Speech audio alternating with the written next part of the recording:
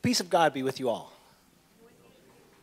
Our scripture today is from the book of Acts and recounts the apostles' meeting with Simon the sorcerer. So listen to the word of God. When Simon saw that the Spirit was given at the laying on of the apostles' hands, he offered them money and said, "Give me also this ability, so that everyone on whom I lay my hands may receive the Holy Spirit." Peter answered, "May your money perish with you, because you thought you could buy the gift of God with money. You have no part or share in this ministry, because your heart is not right before God. Repent of this wickedness and pray to the Lord in the hope that he may forgive you for having such a thought in your heart. For I see that you are full of bitterness and captive to sin." This is the word of our Lord. Amen.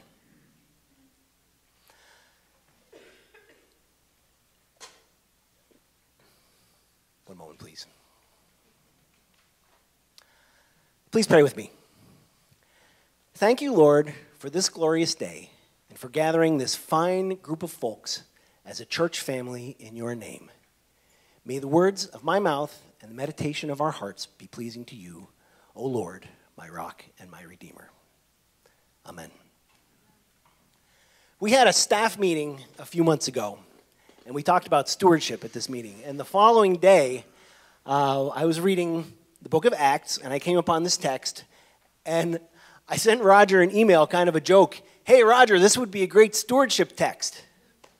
And he wrote back, "Why don't you do it?" After prayerful consideration, a lot of prayerful consideration, I agreed to give this message. Now, I say message because I really don't think I am qualified as someone who is not an ordained minister of the Word and Sacrament to give a sermon. I see it more as a testimony, kind of my thoughts on the subject of stewardship. And I offer this disclaimer. The opinions expressed are those of Josh Witmer, not necessarily of Highland Presbyterian Church, the Presbytery of Gonigal, or the General Assembly of the PCUSA. So when I read this text, it seemed to me that Simon was offering money to the church expecting something specific in return. Kind of, yeah, but what's in it for me? This struck me as an inauthentic motive for giving to the church. And it led me to muse about what stewardship means to us as Christians and how we can give more abundantly. And I'm really anxious to get to this text, but I'm a little behind on my thank you notes. Do you guys mind if I write a couple thank you notes here before we get going? All right.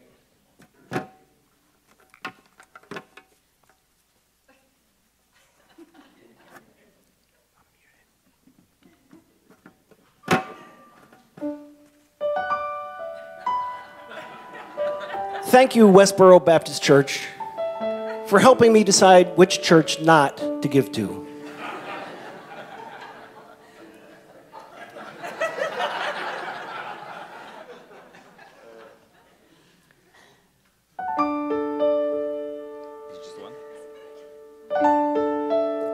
We didn't practice this.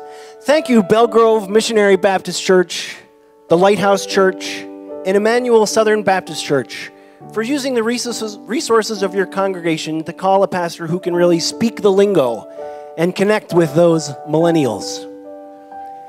My favorite is, life is cray-cray, Jesus is the way.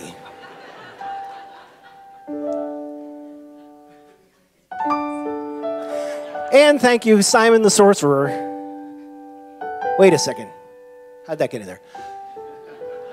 Simon the sorcerer, for teaching us about giving with impure motives and helping us to understand how to do it right. We'll have to practice that one next time. Amen.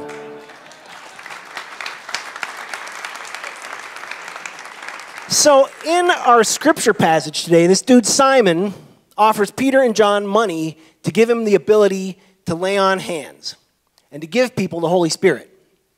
Simon was a professional sorcerer, which back in those days meant he made his living amazing the people of Samaria with his magic. And according to the Bible, this magic was inspired by Satan.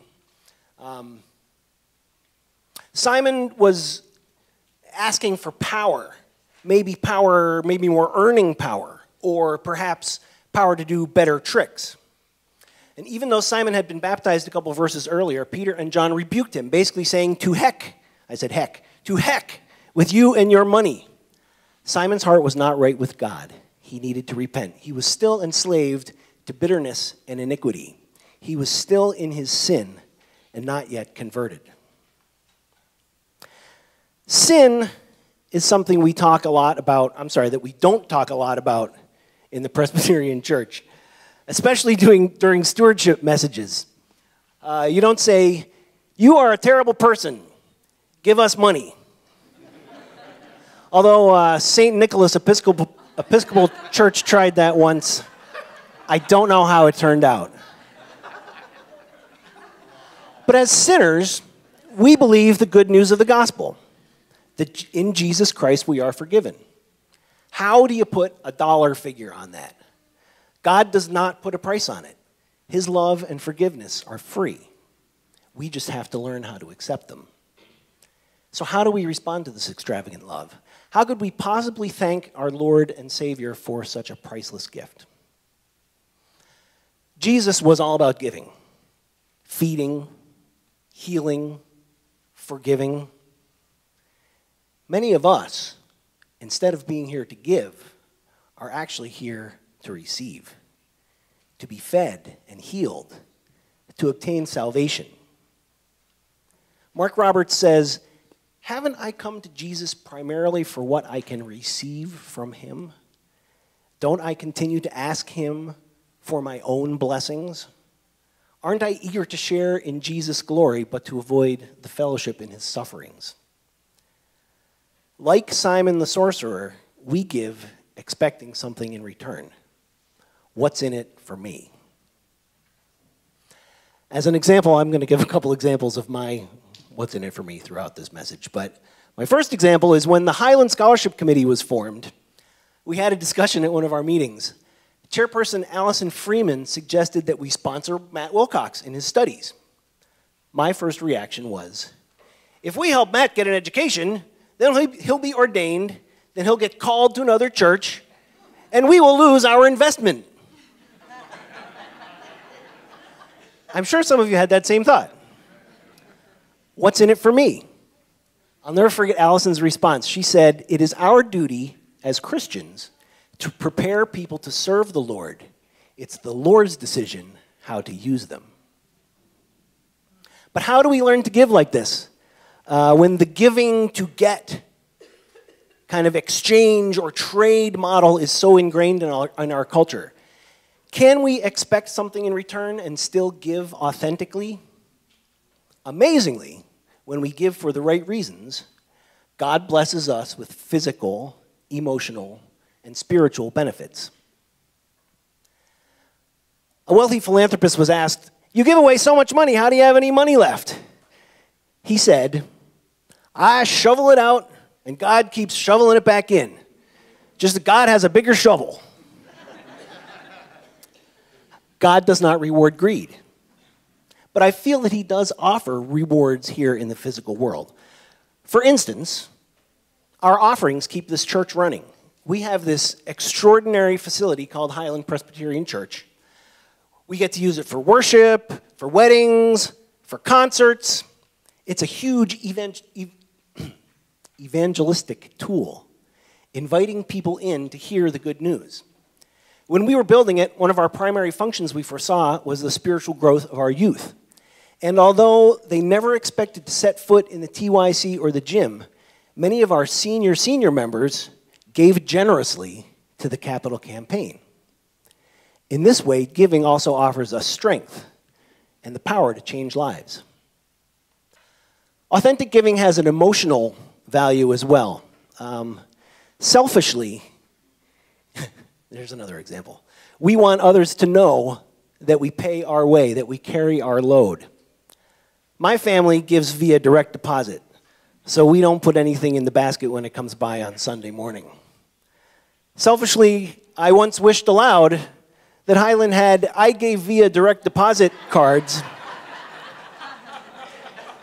to put in the basket in lieu of a check so that everybody would know that I give. Clearly violating Jesus' admonition in Matthew 6:1, beware of practicing your righteousness before men in order to be noticed by them.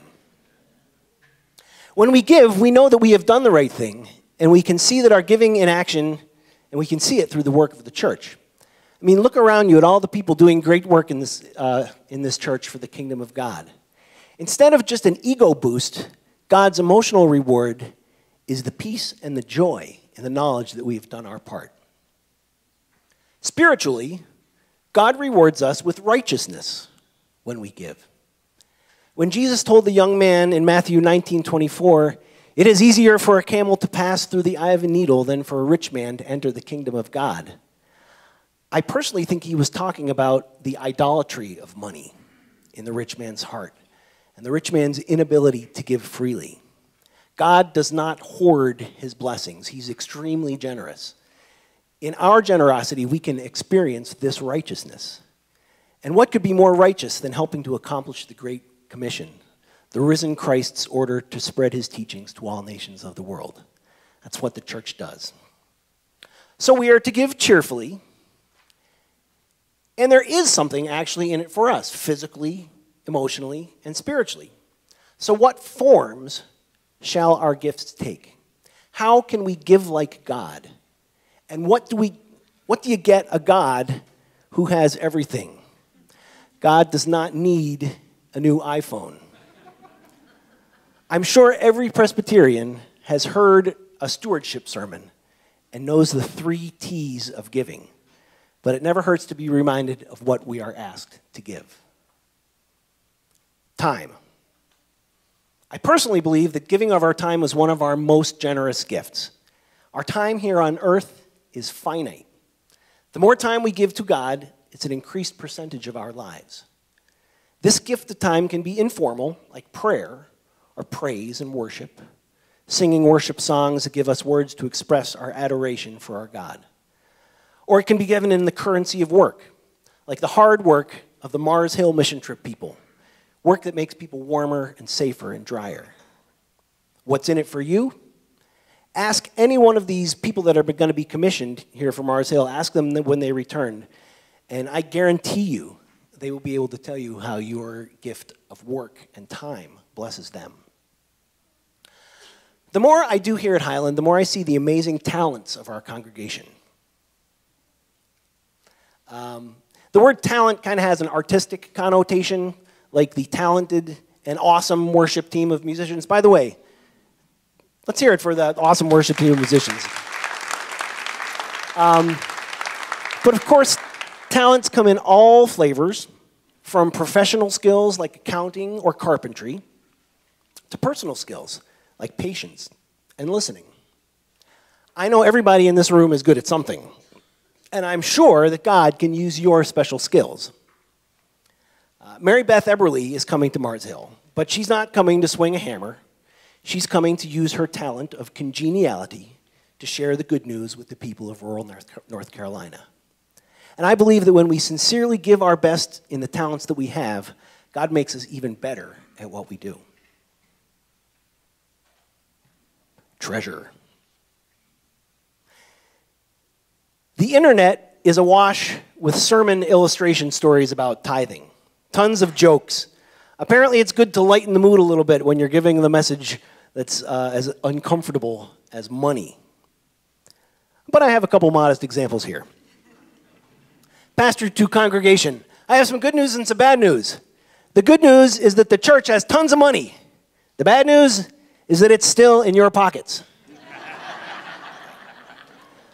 Sunday school teacher to students, do you know where little boys go when they don't put their money in the collection plate? Little Bobby says, they go to the movies. Why does a $20 bill look so small at the grocery store, but so big at church?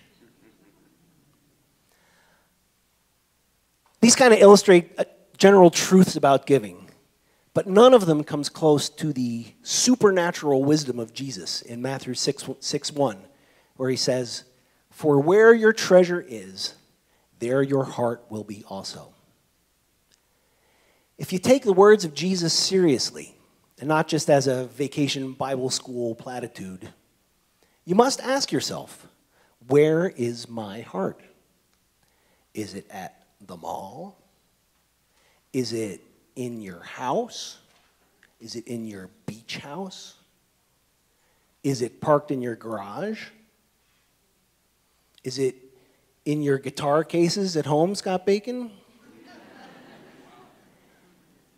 Is it at a bar or a casino?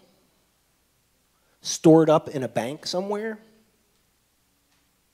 Is your treasure spent in a righteous pursuit?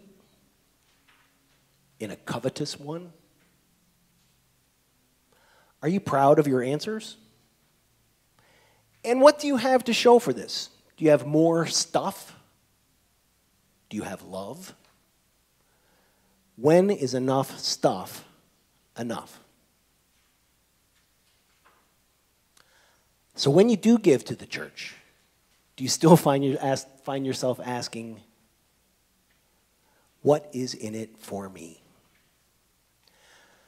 Well, for Simon the sorcerer, instead of more magic, what was in it for him was a lesson about the power and the mysteries of the Holy Spirit. All of his money could not buy the Holy Spirit. Not just because the Holy Spirit is not for sale, but because his motives were ungodly. God does reward cheerful giving. Malachi 3:10 says, "Bring the whole tithe into the storehouse, so there may be food in my house, and test me now on this, says the Lord of hosts. If I will not open for you the windows of heaven and pour out for you a blessing until it overflows." We offer him our lives, our work, our savings. The stuff that we get back might not be what we wanted or expected. God's payback is far more righteous than our selfish desires. But tangible or intangible, he will always give us the right thing. Let's pray. Please, Lord, may your Holy Spirit inspire us to try to be like you, your magnificent generosity and your righteous ways. Help us to put our faith into action in honorable works and cheerful giving. And in giving, let us remember what you have done for us. You gave us your only Son. You saved us. You bless us daily. Let us gratefully return to you what is rightfully yours.